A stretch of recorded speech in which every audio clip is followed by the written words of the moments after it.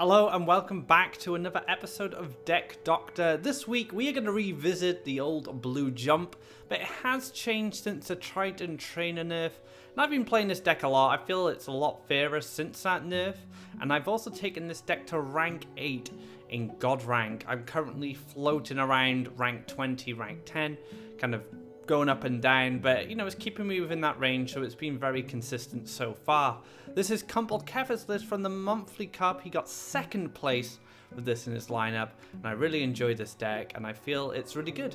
You know, he's made some great deck building decisions to make up for the lack of Triton Trainer. Now, if you're new to Blue Jump, the goal of this deck is to collect Faeria from your opponent's wells using your superior mobility on your creatures with a jump mechanic, and using tricks like Aurora and Prophet of the Tides and Frogify to take control of the board. Once you've collected enough Faeria from your opponent's well, you can then summon the powerful Wave Crash Colossus, a 7/7 creature that gets reduced in cost every time you collect from your opponent's well, and you can go to a minimum cost of 4, so 4 Faeria for a 7/7 is incredibly powerful. But that wraps up the basis of the deck. Let's take a look at the cards.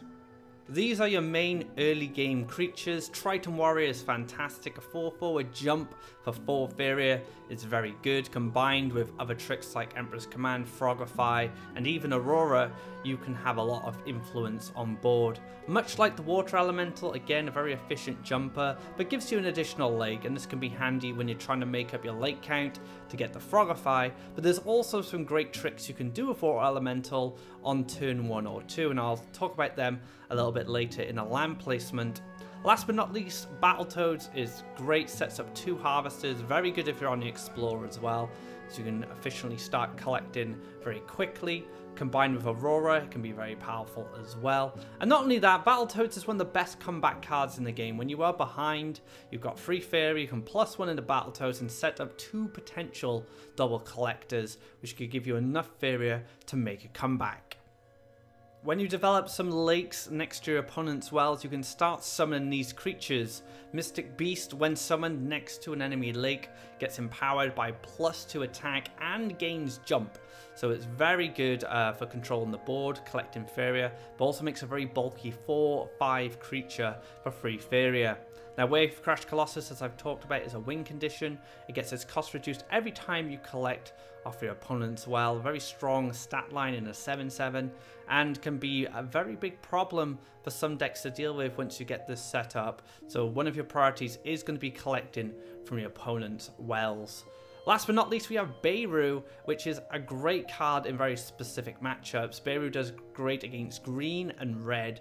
It can struggle against blue and yellow, so I wouldn't recommend prioritizing this card against those 2 colors just because it can remove it very easily, whereas green and red can have a nightmare dealing with Beirut. Another deck that can struggle against it as well is Green Yellow Sack, because they're not running Nightmare at the moment. They're running the Shaitan Assassins instead, and we do have 3 Emperor's Command, so another way to lock out lands from your opponent, especially for those decks like Crackthorn and Soul Eater decks that need multiple lands to gain their creatures down. The deck packs a lot of tricks to help you dominate during the early and the mid game. Prophet of Tides allows you to move your creature and your lake into an advantageous position, potentially setting up a Mystic Beast land, but also being able to catch your enemies off guard and take care of them with stuff like Triton Warrior and Water Elemental. Frogify is great with dealing the first big threat that comes down or keeping it for high value targets like Soul Eater. So Frogify is just tremendously good, especially if your creature survives the exchange with the little frog that has been transformed. Aurora, and again another card that's very powerful and has a lot of influence. Your creatures have jump, so you're going to be able to jump into great positions, challenge your opponent's creatures, and Aurora can extend their power and allow them to trade up the curve and maybe even stay alive and cause some more chaos later on. The deck also packs some great utility. Spellwhirl is an insane card because it can, not only does it give you 2 card advantage over your opponent, you can gain cards to help you in bad matchups, or just gain additional copies of cards in your deck, which is always a great thing. So Spellwhirl can have tremendous influence over a match, depending on what you find. Forbidden Library is just a card that can just accelerate your win much quicker. Once you've established board control, setting up a library out of range of your opponent is going to give you 2 additional Faeria per turn and an extra card draw. And this is going to be able to allow you to snowball out of control and win the game from there. This card will usually win you games if your opponent can't answer it. Last but not least, the deck does pack some removal. We have Ninja Toad. He's not as good as he used to be with the old Triton Trainer, but still a very good creature. It can double collect for you with its jump and haste. It can help you clear a creature. It can be combined with Aurora and the Emperor's Command next to it. So there's a lot of ways you can use this as removal. Emperor's Command, time and time again, this card shows up in my deck. Doctor's such a fantastic neutral card with a lot of flexibility and utility. -2, -1. Great for keeping your creatures alive in exchanges with your enemies. Healing, another great way to sustain life if you're trying to race your opponent. And number 3, you have the structure damage, which is a great way of dealing with stuff like Forbidden Library if they're out of reach. But to be fair, the blue jump is very good at getting in range of things it wants to destroy. For your mulligan, you just want to find an early collector, and all these 3 creatures are great at doing that. Water Elemental has some great land tricks with neutrals, whereas Triton Warrior is a bit more bulkier and be able to survive some combat. And Battletoads give you 2 collectors, which is always really handy. And once you have 1 or 2 of these creatures, then you can look at getting some tricks in your hand. Prophet the Tides, very good for not only moving creatures that you want to attack your enemy, but also moving Prophet on its own land into a good position to set up Mystic Beast Lakes. And of course, Aurora as well, combined with any of those creatures, becomes very powerful. Battletoads is obviously the best in a 2/2 into a 6/6 with jump is going to be a big problem for your opponent. How much does this deck cost? And it's actually one of the cheaper tier 1 decks. It doesn't have a lot of legendaries or epics. It has 8 commons, 17 rares, 3 epics and 2 legendaries with a total cost of 1,260 Memoria. Now Aurora is pretty much needed in this deck, whereas Beirut's a bit more optional, but I have some budget changes for you guys which are very easy to pull off. So you can swap out the free Emperor's Command for either Falcon Dive or Campfire, or a mixture of the 2. And that is a good replacement for Emperor's Command. It's been used in previous jump decks, and that can give you some time to get some Memoria to build those Emperor's Commands. And, you know, time and time again, I put these Emperor's Commands in my decks. They are worth crafting, so just keep that in mind. Last but not least, if you can't afford Beirut or don't have him, don't worry, you can just put in Water Elemental. Extra Water Elemental is really good, just because of all the tricks you can do with the lakes, especially in the early game. And Beirut is only good in very specific matchups. It's not a card you want to see in a blue jump mirror, and it's definitely not a card you don't want to see against yellow events. It's very niche in those matchups, whereas green and red, it can be very powerful. However, Water Elemental, still a very good card, and making it more consistent will allow you to find it in your mulligan or your opening turns much easier.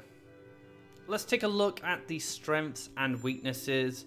Blue Jump has a very strong early game with its movement tricks, the Aurora, and being able to summon jump creatures that can collect very easily and zip around the board. It also has access to powerful blue cards. Some of the best blue cards are actually Frogify, Ninja Toad, Spellwill, to name a few. Forbidden Library, there's another one. Like, so many good cards in blue. So Jump has access to them all. They all kind of fit into the deck quite easily, which makes it a very powerful deck. Last but not least, we have a great finisher in the Wave Crash Colossus. A 4 Faeria 7/7 is incredibly valuable and incredibly strong as well. You're going to be able to drop this down for cheap, maybe even get some extra creatures out to boot. If you're behind, if you're just top decking at a certain point, you always have a 4-cost Colossus. You can gain 3 Faeria from your turn, and then +1, and then you have a Colossus, a 7/7, to help you get back into the match. The problem with Blue Jump, you can't lose board. If you lose board control, you'll probably lose the game. It's very hard for Blue to get back initiative, especially since Triton Trainer's nerf, now that you can't use Ninja Toad, and Ninja Toad survive in exchanges. Ninja Toad is actually one of the best cards to get back on board because it has haste, but you need to be able to set up a card safely to start collecting for you again, and then you can start fighting back. It's vulnerable to damage removal, so Cypher's Wrath, Flame Burst, these are already good cards against Blue Jump. Firestorm absolutely murders Blue Jump in the right situation, so red do have some very good tools against Blue Jump, which is why we're probably seeing red combat come back into the metagame to help counter this deck. Colossuses are dead weight if you can't collect from your opponent's wells, so if your opponent's very good about shutting you out from their own wells, when you draw these Colossuses at 8 Faeria, they are just dead cards. You do not want to play a Colossus for 8 Faeria, especially when you can get it down to 4. So Colossuses can be quite clunky at times, but as long as you collect from your opponent's well, they're going to be very powerful. Land placement is pretty straightforward. If you're not on the Explore, you just want to build 2 lakes and set up your first creatures, and then you try and take control of the board with your combat tricks, or just collect Faeria until you gain those tricks in your hand. If you have Explore, all you have to do is build a lake, explore into lake, and that sets up a good lake spot for you in the future. If you have Water Elemental, you can do some really cool stuff with Water Elemental. So you can do the same thing on turn 1 with Water Elemental. If you have to Explore, you do Lake, you do Explore next to your Lake, you play your Water Elemental, and then you build a lake next to your well, and your Water Elemental will collect from that well on the following turn. If you haven't got the Explore, and you're playing a turn 2 Water Elemental, there's a trick you can do with double neutral. So what you do is you place a lake in front of your orb, pass the turn. On your following turn, you build 1 neutral, you play Water Elemental, you play the lake just like you did with the Explore, and then you set up a neutral above it. And what this does is it gives you access to your opponent's well on the following turn, a very powerful opening with Water Elemental, and that's why I consider him one of the best cards to find in your mulligan. And then eventually you want to be able to push an aggressive lake to either have Mystic Beasts jump from your opponent's well to push damage, or just be able to hit your opponent's orb with a Wave Crash Colossus after you've played it. And that's about it really. Control your opponent's wells, collect from your opponent's wells, play cheap Colossus, play your Mystic Beast down, and just win the game. That wraps up this episode of Deck Doctor. I hope you enjoyed our revisit to Blue Jump after its changes with the Triton Trainer nerf. If you do like this video, be sure to give it a thumbs up and a subscribe if you want to keep updated with all the content that's produced on this channel. And if you haven't already, check out Faeria.com/the-hub for all the latest decks, articles, and guides. Until next time, guys, take care and have a great day.